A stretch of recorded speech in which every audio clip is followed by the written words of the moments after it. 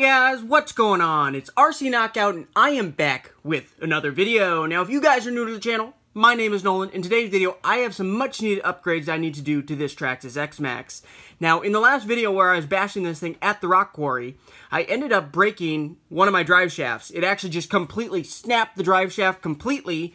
Basically immediately when I started bashing it. A lot of it has to do with these heavy wheels and tires. So these Scorpion XL belted wheels and tires, they're bigger, they're heavier than the stock wheels and tires. There's a lot of rotational mass. So I think that's part of the reason why they broke. On top of that, I think that was a 6S drive shaft because, just FYI guys, this started out as a 6S X Maxx and majority of the stuff's been converted over to 8S. But there's a few things that have not been converted yet. And that's what we're going to be doing in today's video, guys. We're going to be doing some more of the stuff to actually turn this thing into an 8S X Maxx. Now, what does that require? Well, this right here, guys, is 7727X, which is the new rear bulkhead, upper and lower. That's for the 8S X Maxx. So the difference between the 6S and the 8S X Maxx is the 8S X Maxx has a little bit different rear bulkhead to accommodate slightly larger bearings right in here. Because they're just slightly larger bearings for that center differential. And that's the other difference. The other difference is the 8S X Maxx has a center diff. The 6S X Maxx does not. That's another reason why I think I probably broke a drive shaft. And I've been tearing up. I've been stripping pinion gears. I've been stripping... Basically, all the gears in this thing will strip when I try to bash this thing. So this thing's really unbashable. So if I want to turn this thing into a real basher, I have to get some of these things swapped over. So this is going to be the first thing. We also need this piece right here, guys. 7796. And this right here, guys, is the center differential. With those larger bearings that I was just mentioning. And this is what's basically going to go in here. We're going to plop that down in there, and we're going to basically transfer everything over and put this rear bulkhead on that, and then everything's going to be transferred over, and hopefully then we don't have any issues, or at least not as many issues, with stripping teeth on my differential gears, breaking drive shafts. But yeah, the drive shafts also... One of the drive shafts broke, and I actually discovered another one is actually broken. So I bought two new stub axles right here, 7768R. So two new stub axles. These are for the 8S, because the 8S has slightly different, the end pins are slightly larger on the 8S X Maxx, and that's the whole reason why the stub axles are slightly different, as well as the drive cup. I only got one drive cup because I think I have an 8S drive cup sitting around, but this right here, 7754X, that's the 8S drive cup, slightly larger, so it can fit a slightly larger pin for the dog bone. And then two new 7750X drive shafts, the dog bone drive shafts. And this is actually for the 8S X Maxx. This is what I want to upgrade to. I don't want to go throw another 6S one in. And then on top of that, we need a couple of these. What are these? These are the actual constant velocity, like the pin. So we can actually, this is basically the pin that goes through here for the constant velocity end piece that then goes into the stub axle. So that's what we're going to be doing in today's video, guys. So let me get some of this torn open, let me resituate the camera, remove the body, and we're going to jump right in this installation. Also, guys, by the way, if you want to know how to do this yourself, or if you just want to know a little bit more in depth of swapping everything over from a 6S to an 8S X Maxx, I have another video where I did this already on one of my other X Maxxes, and that's going to be a much more thorough video. So I'm going to go ahead, throw a card in the corner of this video. You guys can go check that out. That's going to be much more of an informative video. This is going to be much more of a quicker overview. I'm going to be doing more of a time-lapse through this video and just showing you guys swapping the stuff over to turn this thing into, hopefully, the ultimate bashing machine. So let me resituate the camera, and I'll be right back with you guys. Alrighty guys, I repositioned the camera, and here's the drive shaft that we have to fix, number one. I don't know if you can see that right up in here. It's completely broke. It completely broke the actual dog bone itself, just from the sheer torque. So that has to be replaced. Now the other thing I noticed is one of my front ones, up front up here, it's not the drive shaft itself, but it's the actual stub axle. The pin broke in there, and it's actually just spinning within the stub axle. That's why I didn't notice it was broken. So first things first, I'm going to go ahead and just remove the wheels and tires, just to make this a little easier for you guys to see. Well, to start off with, we're going to go ahead and remove this screw here, here, here, here, and also we're going to have to remove the ones on the sides right here, as well as up here. And then let's see, it's been a while since I've taken the rear bulkhead off. And then I think at least these two right here underneath, I believe, have to come off as well. We will see as I jump into it. But I think all of those, the good thing is all of those are the same size. All of those, I believe, are 2.5 mil. Oh, I forgot, guys. Also, there's going to be the ones up here also need to come out. So there's ones right here and right here. I think at least the two front ones, maybe these 4 up in here need to come out as well. Forgot about those. Just goes to show you how long it's been since I've taken one of these apart.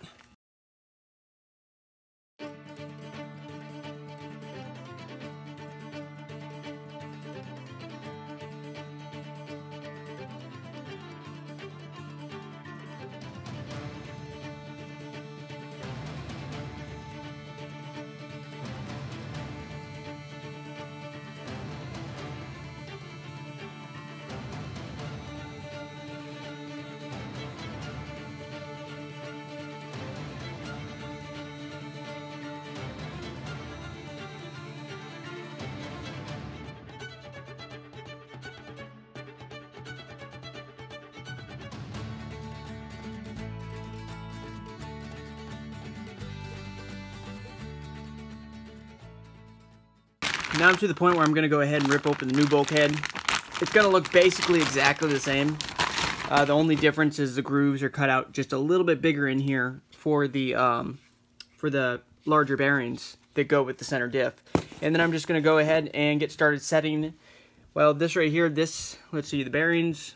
Yep, bearings are still good. This right here is our, let's see, I guess that'd be the input gear. And there is the hardened steel spur gear, 54 tooth.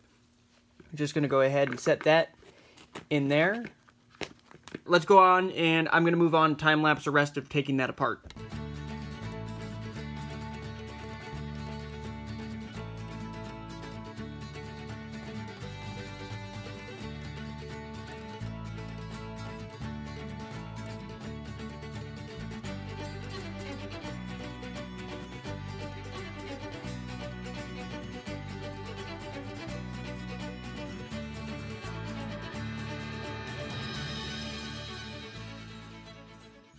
Alright guys, now we're to the point where we can switch the differential out.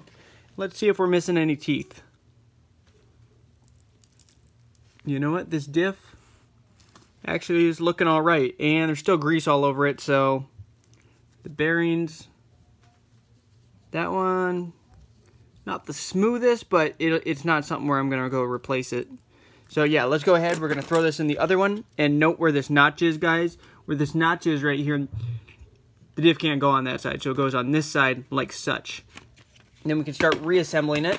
Well, actually, the other thing I should do right now, guys, is I should just go ahead and install that center diff. So here's the center diff right here. Like I said, part number 7796. We're just going to get this ripped open.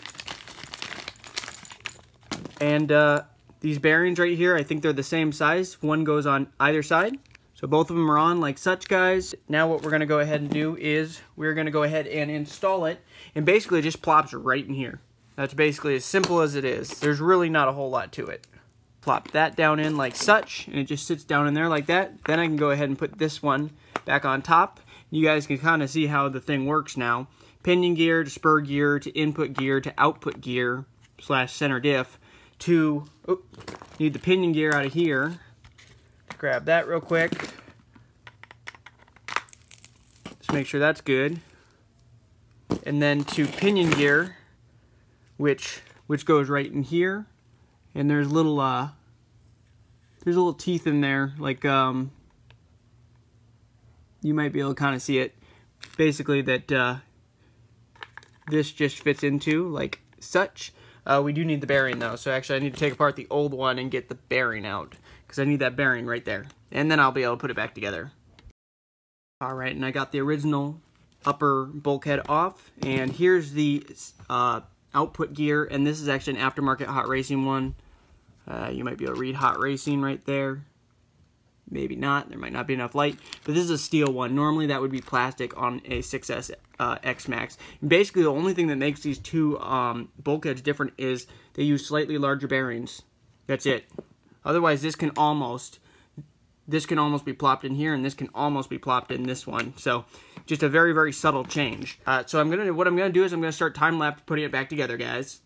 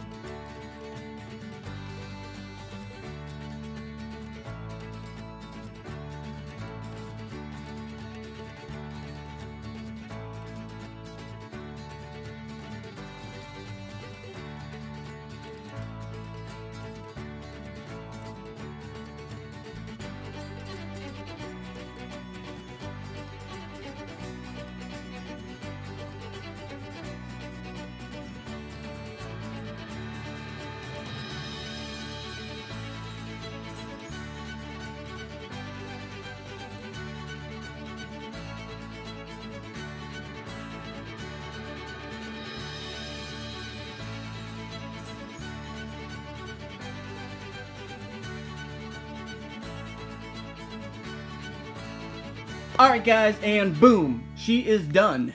That was quite an extensive job, so that takes quite a while. Here's the old bulkhead right here, and here's the new one installed.